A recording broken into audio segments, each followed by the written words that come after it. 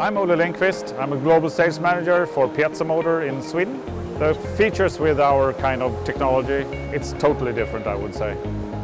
The advantages with what we call the Piezo legs, that's our kind of motion that we talk about because we take steps. This is the Piezo legs core, and that's the core of the motor. Here we have 4 legs. We can do also 6 legs versions, depending on what kind of force you want. These can lift and move like a leg. And they work 2 and 2 together.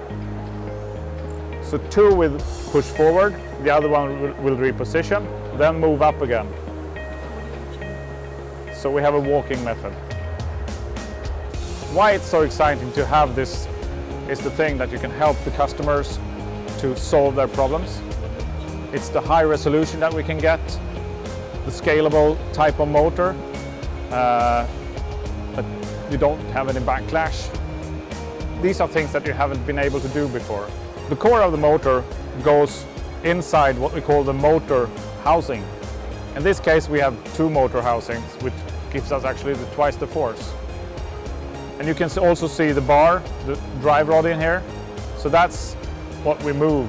We have another type here, that's the 6 legs version. And with this one we get higher force, and then when we put 2 and 2 together, twice the force.